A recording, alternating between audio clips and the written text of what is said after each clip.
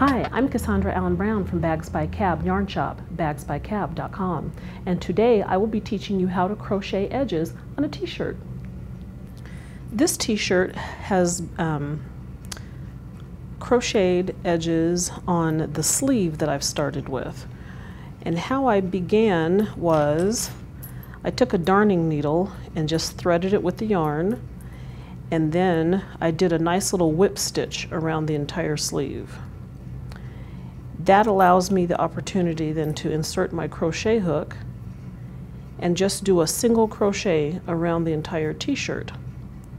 See how you just pick that up, slip your hook underneath the yarn that you've done with the whip stitch, and just do a single crochet. And you'll single crochet the entire sleeve, or if you were doing a bottom of the t-shirt, you would just single crochet the entire bottom.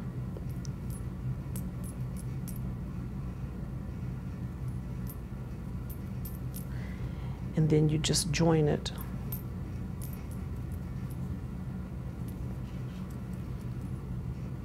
And that's how you crochet on the edge of a t-shirt. I'm Cassandra Allen-Brown, Bags by CAB-Yarn Shoppe.